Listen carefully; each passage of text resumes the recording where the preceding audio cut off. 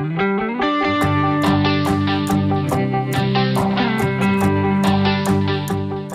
morning, friends. Welcome back to another Apples and Tiaras vlog. 6:30 in the morning, and I'm bringing in a big old load. These are all my son's Hot Wheels and tracks, and I will explain why when I get upstairs.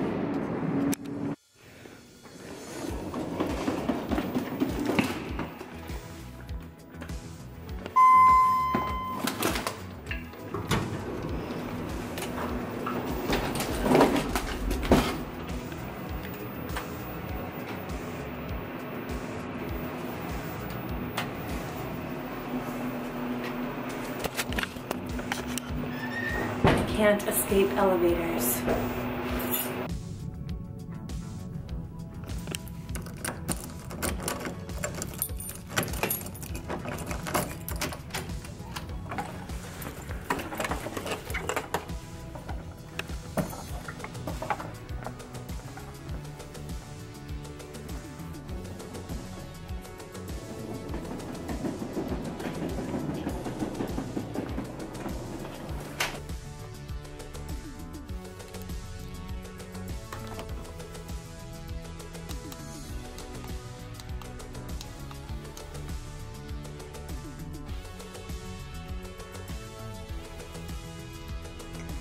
So my friend Kyle Cohen just showed this baby off. I forget if it was Instagram or YouTube or what, but literally these are a lifesaver.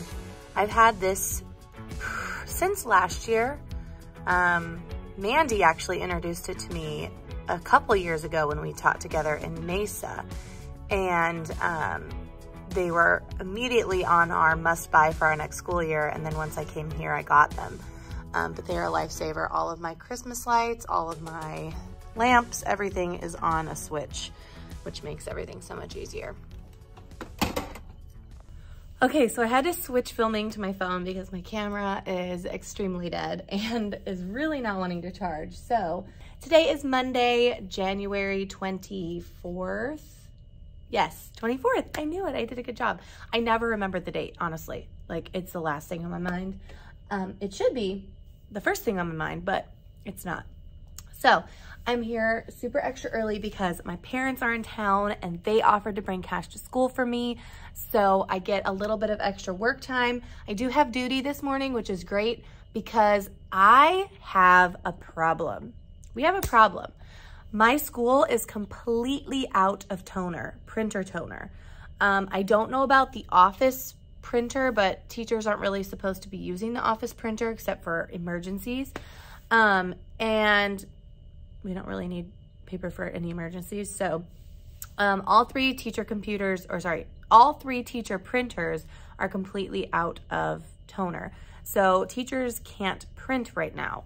And that is like across our district. A lot of schools are out of toner because, and I believe that this is the true story, so don't quote me, but I'm pretty sure the warehouse where our ink is produced burned down, I think. I think it's in Japan, but I'm not positive. That's the story I heard. Anyways, I was supposed to print out 6 tracks today because I'm doing mystery science. If you guys have not heard of mystery science, give me a few minutes and I will fill you in. So anyway, I was supposed to print a set of these for each table team. So I have 6 table teams and I was supposed to print 6 copies of each of these. Now, because I don't have any ink, I cannot print these. And today we're gonna be doing an investigation about hills that involves hills. And there's gonna be no investigation if I don't print these tracks. So in my mind, I thought, okay, well, I can solve this problem. Hot Wheels tracks. So I brought all of my son's Hot Wheels tracks to school today in this big old bin. And I got on Class Dojo on Friday and I sent a message to all of my family saying, if you have Hot Wheels tracks, please send them in. If you're nervous about them not coming back to you, just write your last name on the back of the track and I will make sure that they return to you. So I figured depending on how many sets of tracks I get, I might put like Joey's track on table 6 and like Katie's track on table 4, and then my tracks everywhere else. So instead of making paper like roller coasters today, we're gonna make Hot Wheels roller coasters, and we're just gonna hope that it all goes well. And if it doesn't, then oh well. Mystery Science is great because at the end of every investigation, it sort of concludes what the students should have seen or should have found in their investigation. So if it goes wrong, oh well. The kids and I are really adaptable, and I think it'll be fine. The kids will find it as a fun activity anyway. So I'm gonna give each of the kids an equal amount of Hot Wheels tracks once I see what comes in, and just tell them, okay, this is what the setup is supposed to look like. Go ahead and set it up as best you can using the materials you have. And if it doesn't work out, oh well, then we learn from that. And so I do have all of my son's Hot Wheel tracks here, including a lot of his cars. So hopefully I'll get some more tracks. I know I have 2 teachers that are willing to share their Hot Wheels tracks with me, which is great. So even if I just get those 2 teachers to bring in a ton, I think I'll have enough for 6 teams, maybe even 1 for me. All right, I wanna talk to you guys about Mystery Science because it is a tool, a program that I've been using for the last few weeks, and I can't tell you enough good stuff about it. So I'm gonna prop you up here in front of my screen and teach you about Mystery Science. This is not a sponsored video, by the way. I just really love Mystery Science. I discovered it a few years ago when I taught 3rd grade, but I didn't use it too often because I didn't really get time to do science too much in my old districts, which is another reason why I love working here, because the kids are involved in science almost every single day. I teach departmentalized science, so I teach science all day long. Aside from when I'm doing social studies, I do teach both, but science I do more of because they are tested in science from 3rd to 5th grade. They're tested in 5th grade here in Arizona. So science is a little bit more of a priority, but I do still teach social studies and I do take it very seriously. So Mystery Science is an online virtual program that aligns to next generation science standards, most of them. So in Arizona, I am required to teach Arizona science standards. However, they are pretty aligned with next gen. It's just that like a 3rd grade next gen standard might be an Arizona standard for 4th grade. So they all align. It's just the year that they're going to be assessed on that standard is different, if that makes sense. So at my school, my principal has asked me to follow both set of standards to whatever discretion I want, because eventually the 3rd and 5th grade band will be taught and they'll be tested on all of those standards. So by the time they get to 5th grade, they will have been taught all the 3rd through 5th Arizona, all the 3rd through 5th next gen, because all 3rd through 5th aligns pretty closely. Anyway, so Mystery Science is amazing because it not only introduces scientific topics and concepts and phenomena, but it always includes a hands-on investigation for every lesson, and I love that. It also includes assessments, activities, all of the paper sheets that you're gonna need, all the print out materials that you're gonna need. Everything is included. You may have to buy like paper clips or tape or like Play-Doh or things like that, but pretty much everything is given to you. And it's presented in this really cool video, and everything, most lessons have an anchor phenomena that the kids watch first, and it's all connected throughout the mysteries or lessons. And so we are on lesson 3 out of 8 for this unit. And it is, why is the first hill of a roller coaster always the highest? So the kids are creating roller coasters and connecting energy, speed, force, all of that stuff within their investigation. So I really love Mystery Science, which is why you've been seeing Mystery Science in the background on the TV. I just think it's an amazing resource. Another thing, my district science person, the trainer, the person who does all the professional developments for the district for science, came to my class, and I asked her to do a model lesson because I really wanted to wrap my mind around these 3-dimensional standards, the cross-cutting concepts of next gen, all of those things. If you're not a science teacher, you probably have no idea what I'm talking about. But she said that Mystery Science was probably the best aligned curriculum or program that she has seen thus far, because it does allow students to think outside the box and really not the teacher teaching anything, but really the kids investigating, exploring, and researching on their own, which is hard to wrap your mind around if you're a teacher, because for me, it's like, okay, teach vocabulary, teach the concept, practice with it, do an experiment to test. But really, we should be letting our students drive all of it. So this does a really good job getting the kids thinking about things, getting them questioning things, making observations, and I really, really love it. So if you're a science teacher or maybe you only get like 30 minutes of science per day, mystery science is great because there are natural stopping points where you could do 30 minutes a day and still accomplish it.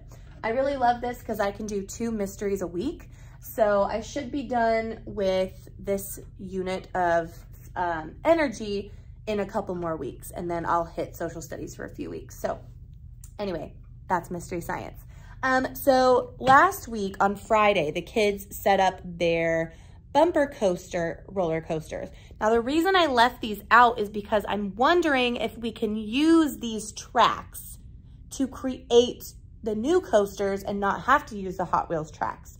All the kids really need are to be able to make hills and attach them to these roller coasters, which I have note cards, and I figure if we cut the note cards into smaller pieces, we could probably make the different size hills that way. So I'm just gonna come over here and shop in my little science bins. These are all science material bins, by the way. I would really like to store them differently. In fact, I think next year I might put them on this little iron thing, or maybe get another one. That was a really good investment because my closet is just full of more stuff that I don't use very often but want to keep. So anyway, I'm gonna pull these note cards. We used these for a STEM activity a few weeks ago. And so they've all been touched and crinkled and folded and prodded and all that stuff. So I'm just gonna grab them. And if we can use them today to create some hills, great. If we can't create hills and do this experiment with the current tracks that we have, then I will pull the Hot Wheels tracks out and we'll try it that way. I still think it would be really cool though, because the kids can connect like energy, speed, all of that stuff to Hot Wheels, and then maybe do some more experimenting at home. So I'm gonna just hang back here for a little bit, go through this lesson one more time, update my daily agenda planner with all of the upcoming events that are taking place in here, and just kind of update. I do have an observation coming up in a couple of weeks, so I can work on that one. And then I will get some footage of the kids when they begin investigating later. Okay, so now that my camera is charged, I'll just tell you guys how the day went. So during my first block, I ended up pulling 2 groups over to do the investigation with the Hot Wheels tracks. Let me show you. So this whole setup, I just put the stools there so that when the kids were walking around, they didn't kick the track over.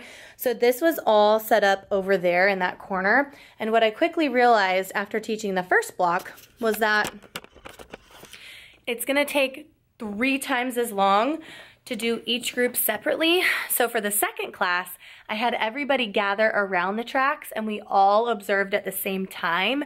And I just pulled a couple of kids to be my helpers to release the Hot Wheels from the top of the hill.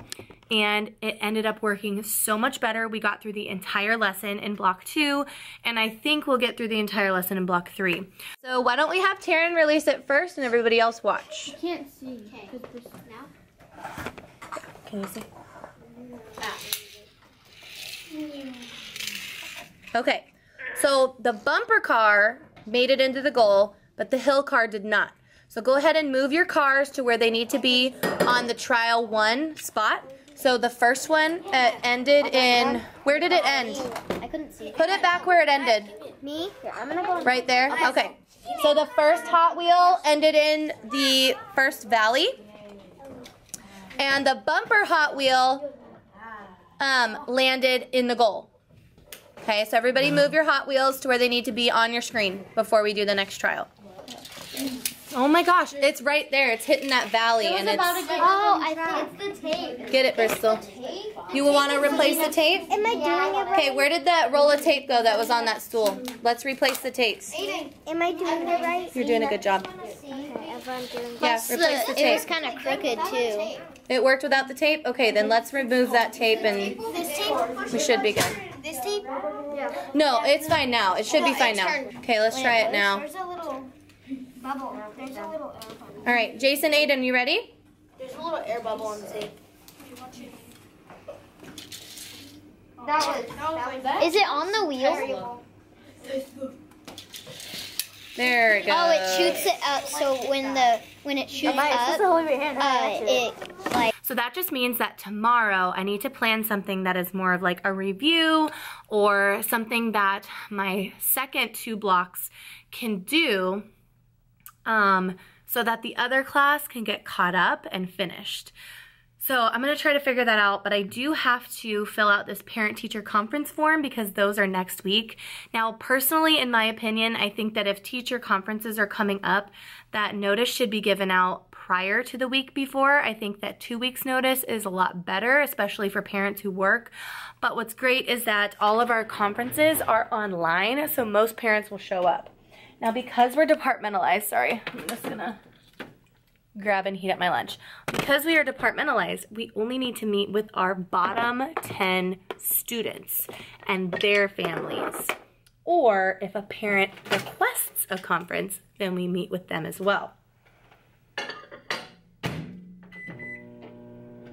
So we don't meet with every single family every time we do conferences. It's only the ones that we feel need it. So yeah, so that is how my day is going. I have not sat down once. During my prep period, I actually moved some things around. So I'm gonna show you the changes I made while my food is cooking. So I actually moved my black tablecloth table back here to my small group area. And I like it because this is kind of like a teacher work area, or at least it was and it has been. But what I like about it is I moved the table here, my flexi spot up front, to be my teaching table instead of this one because I found that this one was a little bit small, and now I have a little bit more room for all of my stuff. I can do demonstrations on this table now. This one is great because it's like it rises and falls, but this one does the exact same thing, but it's just bigger. So I just plopped myself right here. I kind of moved some things around. I moved this up here. And then this, I have my flexible seating stored over there. This is also part of flexible seating now because a student can stand at that table if they need it. So I also like having that option for the kids as well. So this is all over here. But yeah, so that's what I did during my prep time. And I did have quite a few students helping me that were in the other room, in Mandy's room, who had lost their special. So they were happy to come and help me kind of organize this area. So now I do have a small group table back here. And what I like about this too is that I can push this back and have even more room if I need it. All right, my friends, so it is the end of the day. I just got back up from afternoon recess duty and I'm exhausted. So I'm gonna end this vlog here. Hopefully you guys enjoyed and I will see you in the next one. Bye guys!